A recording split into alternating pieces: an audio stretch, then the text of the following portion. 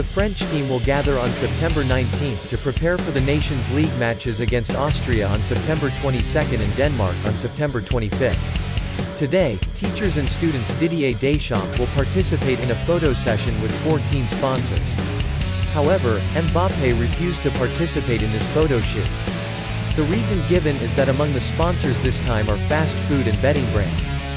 Mbappe does not want to promote the fast food brand because it is not good for health, and he also does not support betting behavior.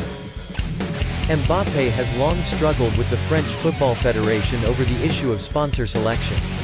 He believes that the right to choose must belong to the players.